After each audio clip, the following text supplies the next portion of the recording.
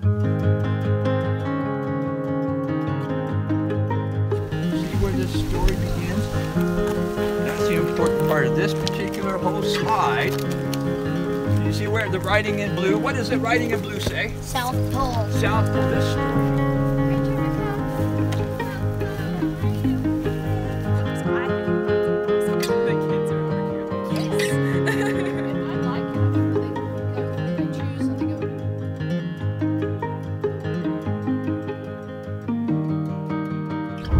Here because over 300 million people every year go to national parks.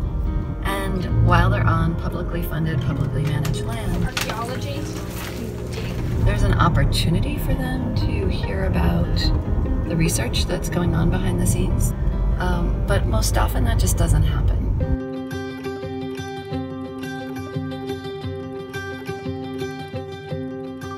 For a lot of people, they like to see something that really teaches them something about the environment.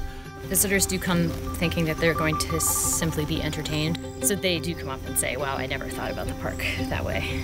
I had no idea that research happened at national parks. The gray mud was great, and at first I didn't know what I was looking at because I was not a paleoecologist yet.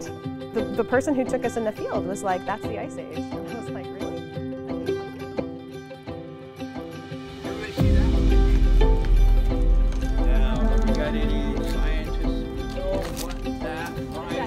I asked you earlier, how do you think scientists are going to utilize this lake and pond in order to study Acadia's ecological past? And you hit it right on the head. You do that by doing core samples. That's basically like when you stick a straw into your water cup and you pull it up. Have you ever done that? And then there's water stuck inside of your straw. Yeah. And so that's exactly what these scientists are doing in the ground. So we could learn when the first Native Americans came to a place, couldn't we?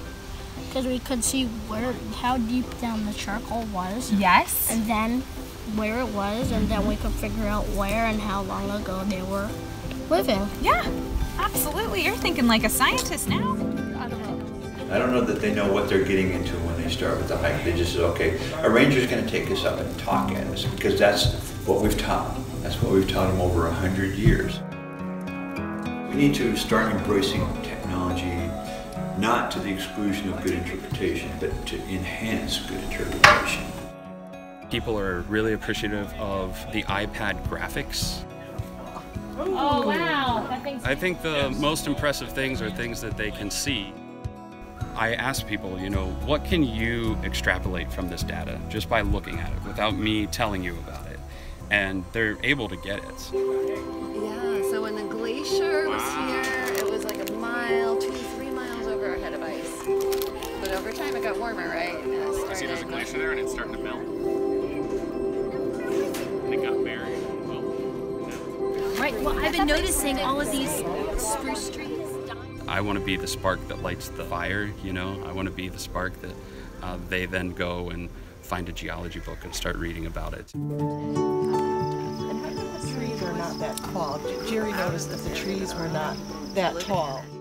We were very impressed with the rangers. Our grandchildren are meeting kind of versus the ones our children did. Not that they were bad, but they have new programs now and it's much more interactive.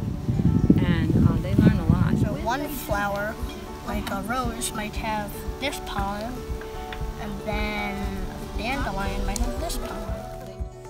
To understand a researcher's story gives you a buy-in. It gives you a human face to something that may seem very abstract.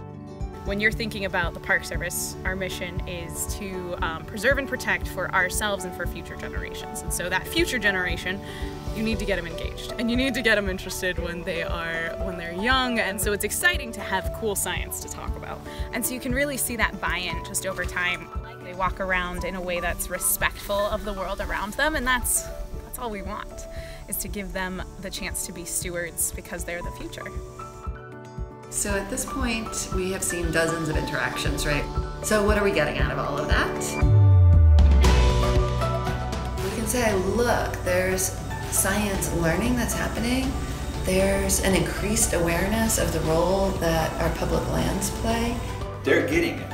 What science tells us, it allows us then to make intelligent decisions or choices.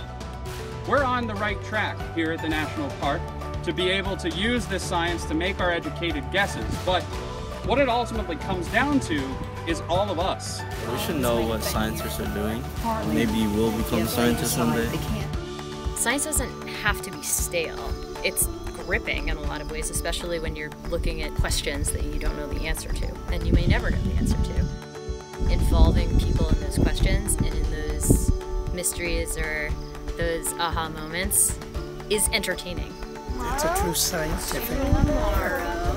I'm curious how all parks are like this. We got to see outstanding examples of iSWOOP at Acadia. Some amazing work is also going on at other parks that have participated in iSWOOP, at Joshua Tree, Indiana Dunes, Carlsbad Caverns, and we want more and more of it, wherever it's possible, to grab onto those experiences, the moments in the parks that spark those interests that become irresistible to most visitors.